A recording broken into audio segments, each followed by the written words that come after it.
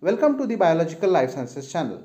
Today we are going to see chemical properties and the nature of DNA and its structural properties also. Let's start with the components of DNA. DNA is having three major components, that is nitrogenous bases, ribose sugar and phosphate group.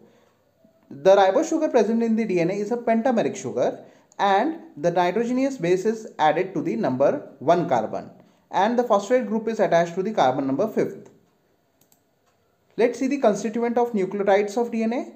When the ribose sugar is added with the nitrogenous base, it is called nucleoside. Example, when adenine is added to ribose sugar, it is adenosine. When adenine is added with deoxyribose sugar, it is adenosine, deoxyadenosine. When the phosphate group is added to the nucleoside, it becomes nucleotide. Example, if single phosphate is added, then it becomes deoxyadenosine monophosphate. If two phosphorus group is added, it is deoxyadenosine diphosphate.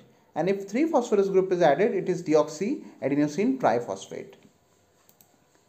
Let's see the basic difference in the DNA and RNA structure. In case of RNA, at the second position, there is the presence of OH group, which is absent in case of DNA. So therefore that sugar is called deoxyribose sugar and the first sugar, that is called ribose sugar in case of RNA. The other difference is the presence of thymine in case of DNA and presence of uracil in case of RNA, and rest other bases remains the same. Let's see the nitrogenous bases. There are total 5 nitrogenous bases and they are divided into two groups. First is pyrimidines and second is purines. The pyrimidines is a 6-membered ring. It has 3 bases, that is thymine, cytosine and uracil. Purine is made up of 6-membered ring that is fused to a 5-membered ring, namely adenine and guanine. These rings are not only having carbon but also they have nitrogen in their structure. You can see here it's a 6-membered ring, and in case of purine it is attached with a 5-membered ring. Let's see nitrogenous bases structure. This is the parent structure of purine, to which when addition is done it forms the respective bases. For example, in case of purine parent structure, when amine group is added at the 6th carbon, it becomes adenine.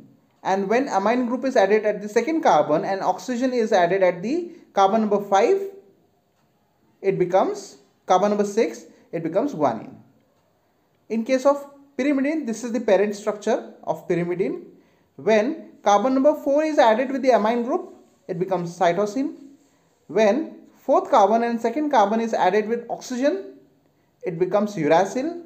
And when this uracil is added with the methyl group at 5th position, it becomes thymine.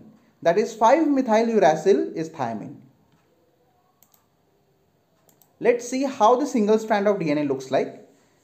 This is the single strand of DNA having all 4 bases attached to the ribose sugar, deoxyribose sugar plus phosphate group. Here this linkage between the 3' hydroxyl group and 5' phosphate group is called phosphodiester linkage, which is the backbone of the DNA. And here the nitrogenous bases are attached to the carbon number 1 and the single stranded DNA looks like this. Let's see the double stranded DNA. These are the 2 strands of DNA that are anti-parallel to one another. Here the nitrogenous base forms the hydrogen bond in the between, and guanine and cytosine is forming 3 hydrogen bonds, whereas adenine and thymine forms 2 hydrogen bonds.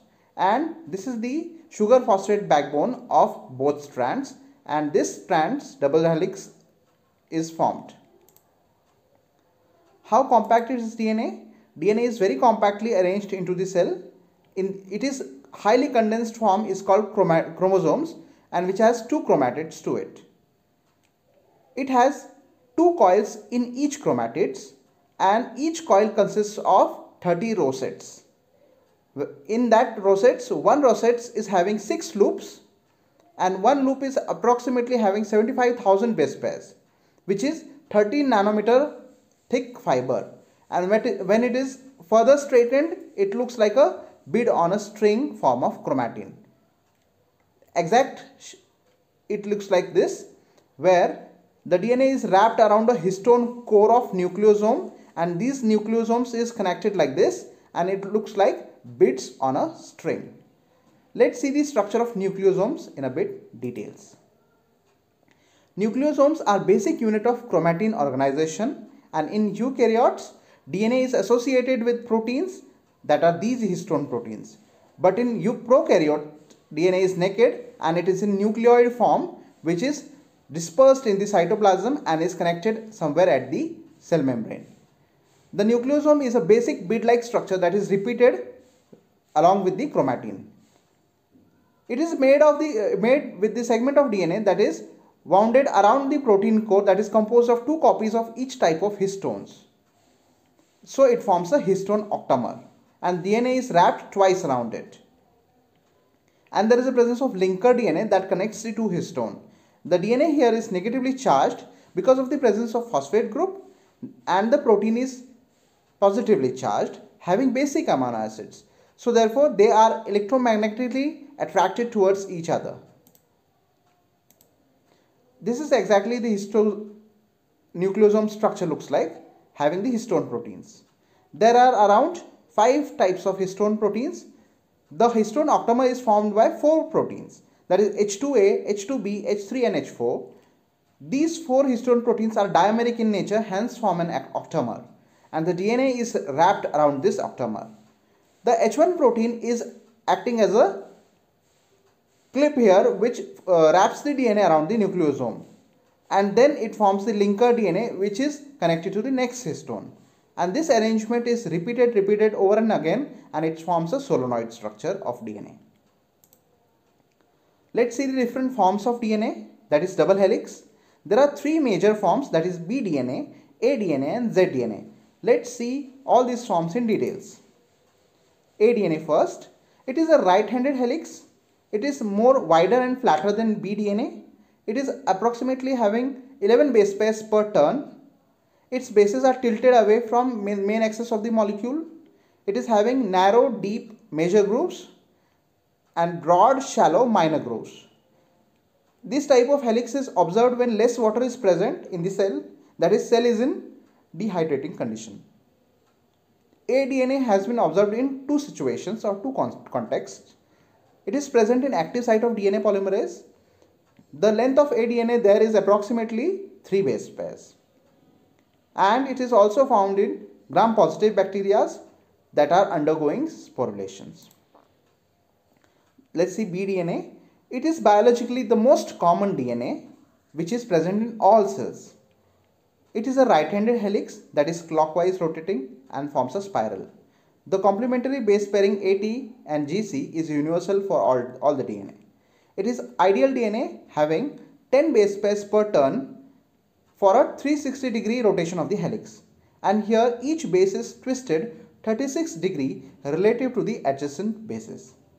The base pairs are around 0.34 nanometers apart, so the complete rotation of the molecule is about 3.4 nanometer, and the axis of the helix passes right through the middle of each base pair. Let's see the zDNA. It is a left-handed helix and it is generally seen in high salt concentration conditions.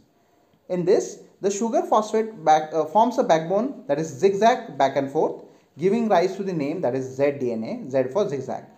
It is having 12 base pairs per turn, a deep minor groove but no major groove. It is forming parts of some active genes. Therefore, it is suggested that zDNA may play a vital role in gene expressions. Let's see it at a glance. Here this table shows you the nature of the DNA in different parameters. The helix A and B DNA are right-handed, whereas zDNA is a left-handed helix. In A DNA there is around 11 base pairs per turn. For B it is approximately 10.5, and for Z it is 12. Helical diameter for A is 2.6, for B it is 2, and for Z it is 1.8 nanometer. And the length of the helix is 2.6 nanometer, B 3.4 nanometer, and for Z it is 3.7 nanometer. The shape is broadest in case of A. it is intermediate, that is for B, and narrowest for Z. The major grooves in case of A DNA is wide, deep, whereas B DNA it is narrow, deep, and for Z it is flat. The minor grooves for A DNA it is narrow, shallow, for B it is broad, shallow, and for Z it is narrow, deep. This is how the different forms of DNA looks like. Let us see the effects of acid on DNA. pH lowers than 1 results in the breakage of phosphodiester bond between the nucleotides and breakage of N-glycosidic bond between the sugar and the bases. Means the two bases is connected with the phosphodiester bond and that bond will be broken when DNA is subjected to acidic condition. Plus, there is a bond, that is N-glycosidic bond present between the ribose sugar and the nitrogen base, that will also be broken. The pH around 4 results in the selective breakage of N-glycosidic bond, that is between sugar and purines. DNA treated in this way will be called as apurinic acid since the purine has been removed. Means from the DNA base, the adenine or guanine will be removed and it is called apurinic acid. Let's see the effect of base. Base tends to change the polarity of the groups involved in the hydrogen bonding. Above pH 11.5 or 11.3, all hydrogen bonds are disrupted and DNA is totally denatured. DNA is resistant to hydrolysis to about pH 13 unless it is apurinic. Then it is hydrolyzed and RNA is hydrolyzed into ribonucleotide around pH 11. Let's see other chemical properties. First, that is ionic property. The phosphates of DNA, that is sugar phosphate backbone, are negatively charged due to the presence of phosphate group. So like charges repel each other.